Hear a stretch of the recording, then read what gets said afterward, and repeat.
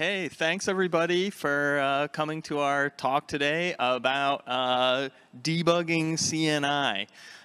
It's something that touches all of us when we're Kubernetes users, and we wanted to share with you our experience. My name is Doug Smith, and I'm the technical lead for the OpenShift network plumbing team. We deal with kind of all things CNI as well as multi-networking with Multis CNI, and I'm a member of a network plumbing working group. And I'm joined with Daniel here today.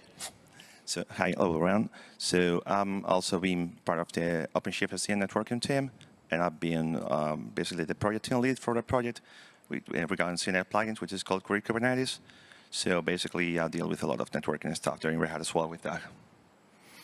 All right. So what we're going to talk about today is first a brief introduction to CNI to help let you know kind of where things live and what the touch points are and kind of a flow of what CNI does. We're going to look at some of the basics for CNI debugging, and then Daniel's going to give us an overview of cnitool and come into a demo to show you exactly how he tackles debugging.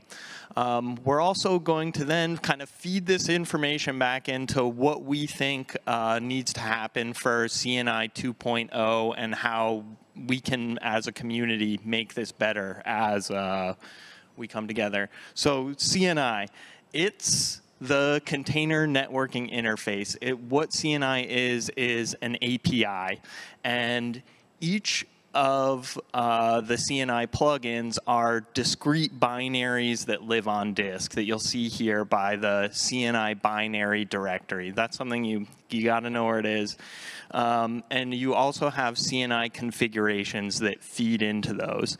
Those are executed by your container runtime implementation. So depending on your distribution of Kubernetes, you'll have either a containerd or a cryo that's going to fire off CNI. And there's a commonality between both of those, which is libcni, which is provided by the CNI maintainers. So between your container runtime implementation, the kubelet, and your CNI plugins themselves, those plugins will then go and manipulate your pod sandbox. So that's where you're going to have a network namespace, and that's where your CNI plugin is going to do its primary work of creating the network interfaces that you see in your pods. When you've got a CNI plugin call, it's really kind of a simple flow. What happens is your runtime implementation using libcni is going to call a binary that's on the host. And it's going to call it with some environment variables that give you some information about the call that's being made. And then it's going to feed in a configuration through standard in. Your plugin itself then will speak via standard out, and it'll give a CNI result as specified by the CNI spec. And then additionally, it'll have an exit code, which counts. So if you don't exit 0, that pod's going to go off into a crash loop and try again. Yeah, so as Doug was mentioning here, like in CNI specification, we got to implement basically four different calls. So we got CNI add, del, check, and version. Even though this is somehow mandatory from the specification, you don't really, most of the plugins, they don't implement check. So as the name implies, add would just basically add a container for a network or apply modifications on your plugin. Delete would remove a container for the network. Word of advice, the del operation should return 0, or you may get into a terrible crash loop backup that we will speak about later. And also, the delete operation may not be successful should some operations in the node be happening, such as a rebooting. So then you would need to delete basically the remaining things on your own. Then you got check.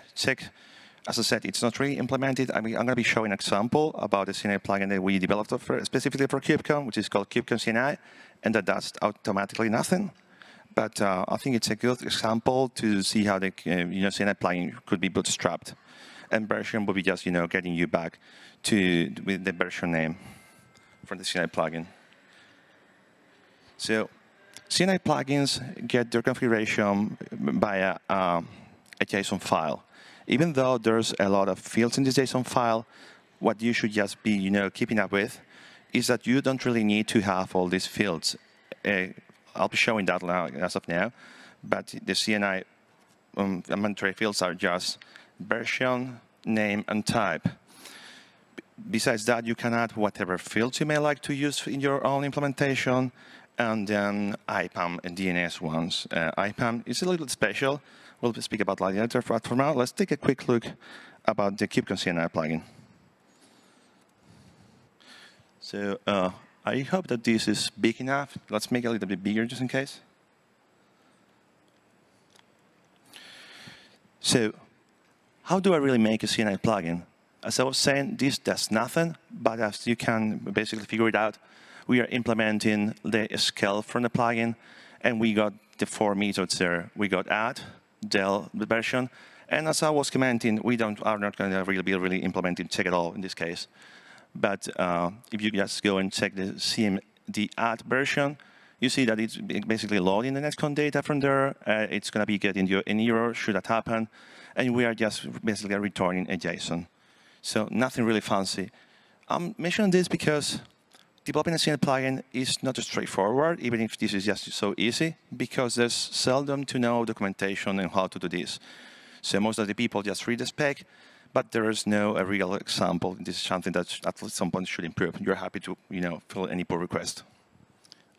Just something to mention quick about this plugin that Daniel is showing is we've got this code available on GitHub. We've got a link later in the presentation. But this is what I would call a dummy CNI plugin. And it's something that you could take just as a skeletal structure and put in some logging and use it to substitute in for a currently running CNI plugin if you wanted to get some debug data as well. Carry on. And one other CNI configuration, just to go over briefly, is what we call a conf list, otherwise known as chained CNI plugins. This is where instead of having the type field, you're going to have this plugins array. And I wanted to show this specifically because in the CNI 1.0 spec, it will be all configuration lists, all conf lists. So you're always going to see this list, even if it's a list of 1 in the future. So just to give you a quick example of that. All right, so let's just get into some of the basics.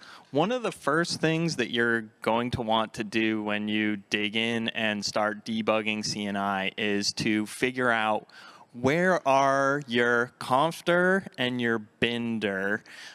This is the binder is where your CNI plugins exist themselves. So those are the binaries that are on disk, and as well as your confter, which is going to have your primary CNI configuration. There's some defaults, and most of the time you're going to find these in the default directories. However, they're configurable. And since the kubelet is going to be in charge of kicking off this process, that's where you're going to find the configuration for these. So 2 places that you want to look. You want to look at your kubelets command line arguments. So just do a PS, look for that, see how it's actually running.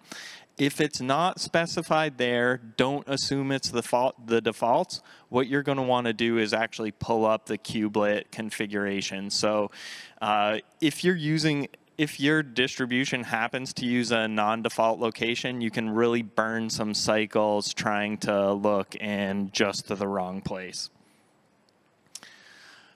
Something that you've got to realize related to your binder is that the type field itself, where you've got, flannel, calico, psyllium, whatever it may happen to be, that's actually referring to a binary in your binder path itself. So that's what it's actually going to execute. So be mindful of the fact that that has to be an actual file that lives on disk and that matches the value that's there. Something that I've seen happen many a time is that you're having a failure and it's because you've specified this configuration, yet your CNI plugin itself hasn't installed properly or isn't installed on disk. So that's one thing to take a look for. And related to your configuration directory, this is going to the CNI configuration that's alphabetically first there is the presence of that file is going to determine if your node is marked ready. So if you do a kubectl get nodes, you'll see a status field ready or not ready. And that CNI configuration is a semaphore for the kubelet to know that this node is ready to handle network traffic. So as a CNI developer, you want to be mindful of how you lay down your CNI configuration on disk. And as an administrator, you want to be mindful of how this process works so that you can know if your nodes are tainted properly or not in order to accept these pods. So you can, of course, set up pods that you may want to have run very early in your cluster lifecycle to tolerate the not ready state. However, if you're seeing that you're in a not ready state, your pods aren't getting scheduled, go ahead and take a look in your confdir to make sure that that CNI configuration isn't there. And if it's not there, it's probably specific to your primary CNI that you would use for pod-to-pod traffic. So, for example, if it's flannel, that's installed with a daemon set. So check out what's going on with that daemon set and then enter your node to check out what's up. A few more just quick tips for debugging. The number one thing that will bite me is JSON. So it's great for parsing. It's not so great for humans. So whenever you're mucking around with your CNI configs in JSON, just send them through a linter all the time. So JQ is the one we use all the time, or just if you don't have it on your system, just cat it out and grab a JSON linter on the web. In terms of logging, this can be tricky and very CNI plugin specific. Since these plugins speak standard in, standard out, that standard out from your plugin, if it exits non-zero, that is going to be captured by the kubelet itself. So that's a primary place that you want to look for any CNI specific errors. And then depending on the specific CNI plugin it is, the developers may have implemented the logging in a specific way. So check the docs to see if there's any sort of parameters that could potentially enhance logging. And it's also possible that in some cases you'll have CNI plugins that have a daemon component that's running in a pod. So as I mentioned, we've got these binaries that run on that are on the host and are on disk, and then we have some that could potentially be running as a daemon in a pod. So check both on the host and in the pods. And if you're a developer, please add some additional logging for your administrators. They can be particularly tricky to debug. Last but not least, when you're debugging CNI, you're often doing it specific node to node, and you'll be on one particular node. And if you're making manipulations to that node, you'll find yourself having to muck around with labels, node selectors, all of that kind of stuff. You may want to just use static pods, which allow you to put a YAML file specifying your pod on that particular node, and then it'll spin up on that node. So it's a handy way to kind of get around that. Yeah, so I also wanted to speak a little bit about cnitool, which is a tool that comes within the repo of the CNI itself. Because, so recapping, so how do we get the CNI plugins to work? So you can, a CNI plugin, it's a binary which may get installed into all the nodes from the cluster using a daemon set of whatever. Then you may need to go see what happens when you are going to, go and develop the binary. How do you copy that? Then also you will need to check the logins. Maybe this is executed by the kubelet. You may want to go to the kubelet or cryo. So this is maybe a little bit too excessive for a developer who might not even have access to a Kubernetes cluster and maybe not even kind. So the CNI repo comes with a tool which is the Swiss Army knife, which is basically getting your binary and getting your configuration that I spoke before, which is basically a JSON file with all the tooling from there. It will create a network namespace, and then you will be able just to test that out. We got a demo about that, so I'll be showing that over you later.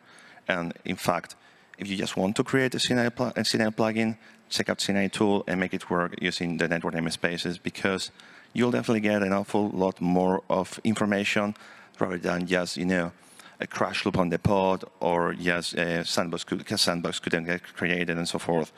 So again, and as we were commenting before, one of the things that these CNI plugins don't usually have, especially the reference ones, is login. A login boot just makes your life so much easier, and even the user or the administrator, because they would know how to debug the thing and what's going on. So let's get you started with some demo.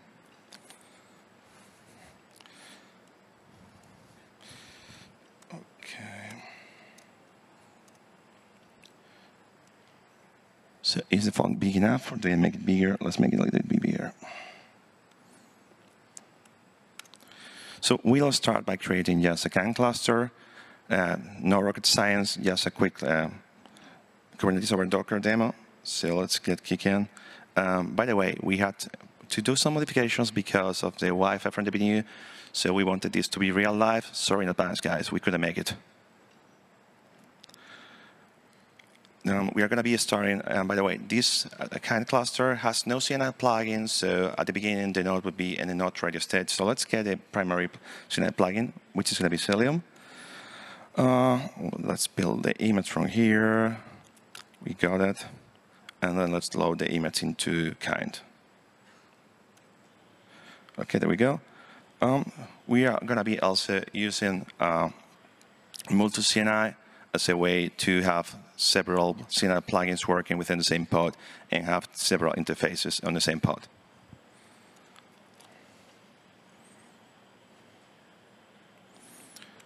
So there we go, running. So, okay. How Multus works, how do I add a secondary network interface or a secondary network? So you need to use a network CRD, which is called a network attachment definition, which has this way. If you see, I'm also injecting the config from the CNI plugin. We are going to be using the plugin that we spoke before, that we developed for this conference, the KubeCon CNI. And again, this is a binary which is going to be executed later on.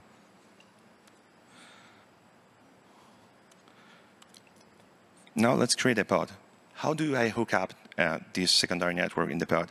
You're going to be using an annotation that you see, it's just the same name from the configuration that we used before. So that would create the secondary network interface. So far, this is OK. So now we got a pod with 2 NICs running. But what happens if you mess up? Let's assume you create a secondary network with a non-valid configuration. How would you debug this? OK, here we are going to create yet another network attachment definition, which is going to be non-valid, because this is just not there. And if we get to see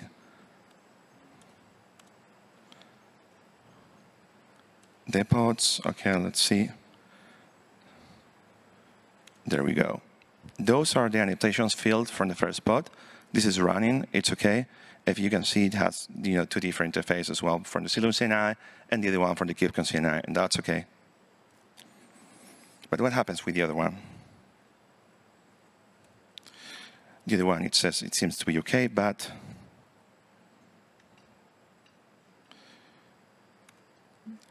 it's container creating, and it's going to be there forever until it gets to a crash loop. Because, as we were commenting in earlier slides, one of the most common things and issues when creating one of these is that the CNI plugin is just not there on the binary. So we are using Cylon, which is there, of course, it works. And then we are using the Kipcon CNI, which exists, and the other one, which doesn't. So how could we debug this out? So if we go to the kubelet logs, you'll see that it's just trying to create a pod sandbox, and it's trying to hook up into the binary, but it's just not there. So getting back to the CNI plugin path, and let's assume that we are using the default path, you could get to see that most of the plugins are there. We got Cylon CNI, we got the Kipcon CNI, but we don't have the other one that we are referencing. So these, of course, would always fail. Also wanted to speak a little bit about, OK, how would I test this? So Kipcon CNI, if we are on the CNI plugin path, you could always just go ahead and call the plugin. Those are all binaries. And if you are on each node, you can just execute them. If you see this Kipcon CNI is just kicking out like today's date, so that's nothing fancy. But I think it's a great example on how to handle this on. So feel free to check that on GitHub. And I also spoke about cnitool. So how would I check locally and without having to deal with any cluster my CNI plugin and the configuration? So for instance, this is a sample configuration that I took up for the egress router CNI, which is also available on GitHub. So basically, it's meant to be expecting a few IP addresses and a few ports. If you say there, I'll say that the address is just called KubeCon, and the destination is called beam-fubar. So these won't ever work. So what happens? Let's just give it a try and test this with cnitool. So I got this script, which is just basically, first I do create a network namespace, then I do call CNI plugin. If you check there, I'm just asking for it to do a CNI add command using the egress router binary. So egress router binary is, again, the name and the type for that CNI plugin that we are testing. So let's run it. Here, this is one of the plugins that has logins. Again, where login is enabled. So this is, again, an awesome thing because you will be able to see what's going on. So we are calling add. We are trying to set a gateway, which, of course, doesn't work. But you can see some stuff. This doesn't happen for any of the reference plugins. And as Doug was commenting before, and as of now, and we hope that this is going to be being improved by the cnitool specification, every CNI plugin needs to go and implement their own login. So where about CNI, they do login. Multi-CNI, they do login, but most of them don't. Let's try to do the same with the Kipcon CNI that we just got here. Again, as I was commenting before, you just need to put in the type and the name and the CNI version. So nothing much more. So that would be the scale of the first CNI plugin you're going to be playing with. Afterwards, you could just go and add any fields that you would be happy to. This is just the same script adapted to the other CNI plugin. And what's going on? There you go. It gives you a valid output. So should it have failed, we wouldn't have any way of knowing that because there's no login. So that's why I do really encourage you to please, please, please, when developing CNI plugins, please implement login. OK, so thank you for attending the demo. Cool. Thanks, Daniel. Really appreciate it. All right, so to briefly try to wrap this all together and talk about how we'd like to see CNI 2.0 improve based on our experience with debugging CNI 2.0. One of the main things I'm excited about in CNI 2.0 is the prospect of having the plugins themselves running in pods. So since we have these plugins running as binaries on disk, it's kind of a non sequitur for how you interact with your cluster as an administrator. So that's something I'd really like to see.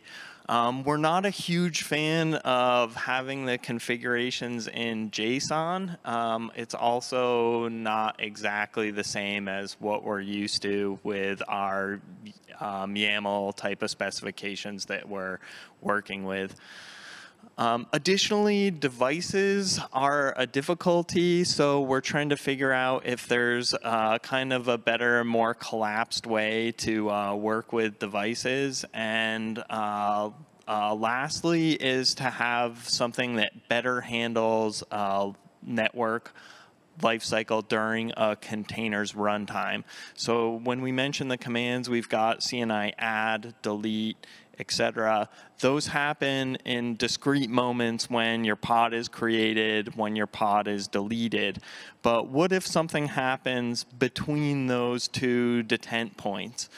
We'd like to see something that's a little bit richer in that sense.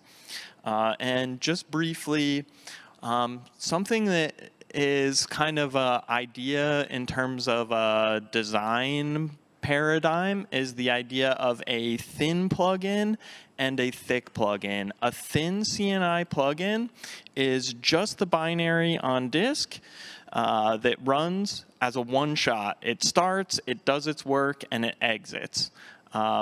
You could have a richer design that we call a thick plugin, and the idea is you replace that thin plugin that runs on disk with what we call a CNI shim.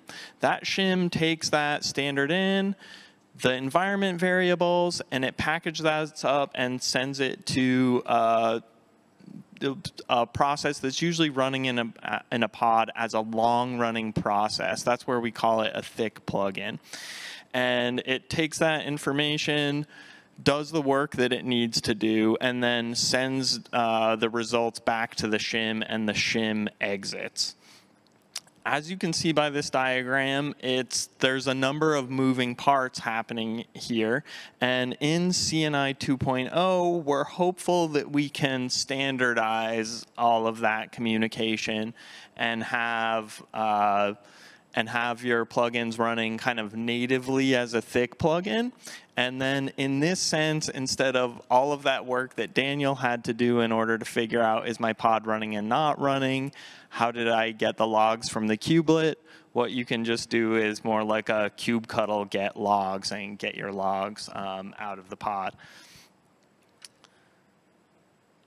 So yeah, thank you. If you have interest in any of this and in CNI 2.0 as well, there's a working group that I work with that we would love to have you join with any questions, comments, ideas, contributions, etc., as well as the CNI maintainers. I'm sure would be happy to hear from you. There's a number of issues in the GitHub issues that are tagged as a CNI 2.0 if you're interested in that as well. And we have the contents available. Yeah, that's the content. And also, for sure, if you want to chat with us, feel free to ping us on Kubernetes Slack. So, yeah, thank you.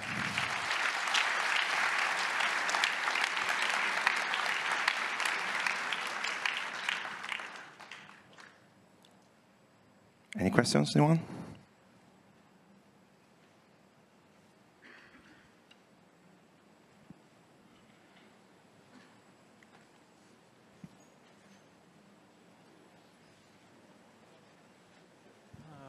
I have a question like this idea of CNI plugin in pods, but do you have idea how to resolve the issue of eggs and chicken? Like how you create the pod without CNI plugin, yeah? So what would be first, yeah? That's a great question, and I think that you would probably have to have a kind of special class of pod. It might look more like a static pod itself. That would be my guess, but that's a great question. Another thing I'm thinking about in a similar sense is in CNI 2.0, if you have these plugins running in pods, they're going to need host access as well. And I think that that's going to be something tricky to be able to expose that host access to the pods. And then it's also going to have security implications. So I think that there's a number of interesting challenges there. Thank you. Yeah, totally. I think it's going to be a little bit like, with the Kubernetes API. So you would need a static pod, and also probably you would need to, get either capabilities for accessing networking and so forth, or just, privileged access. Hey, one question. I find a little odd that in order to have multiple CNIs, I have to deploy Multus or whatever. Yeah. Is any work in progress to be able to natively support multiple CNIs without having to resort to Multus or something, like embedding Multus in Perl? I'll let Doug reply because he's a Multus maintainer, so go ahead. Yeah, Francisco, that's a great question.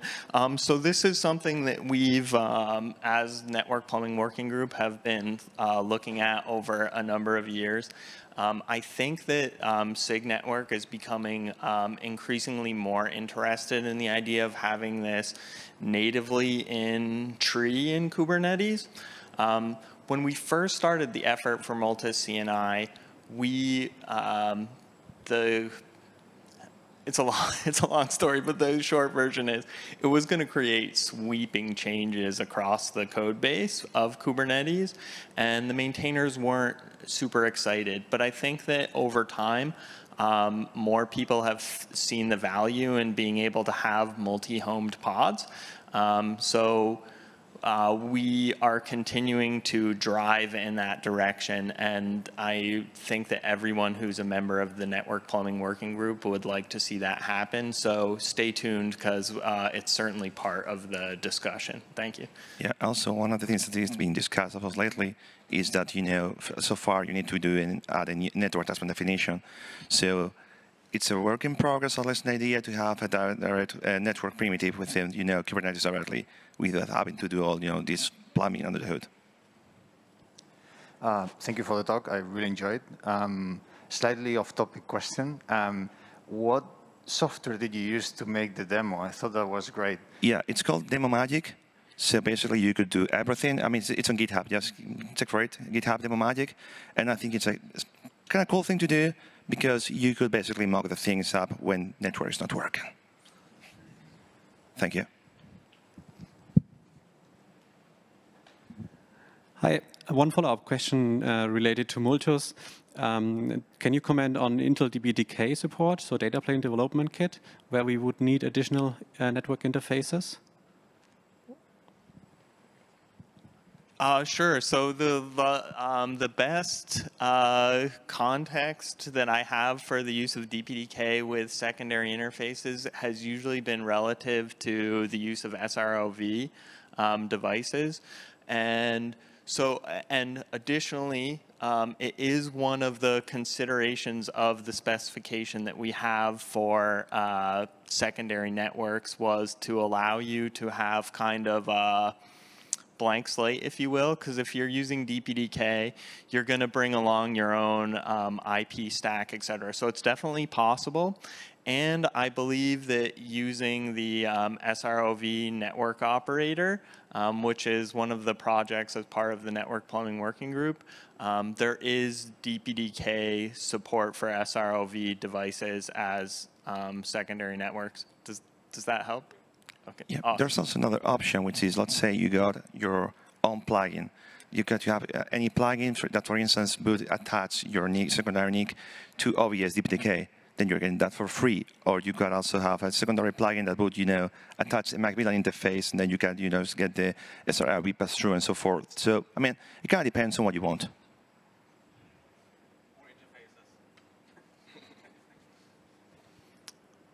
I think that we have run out of time, but we would... Yeah, we're happy to answer questions. We'll be along for a while. So thank you. Thank you all for attending today, and see you around.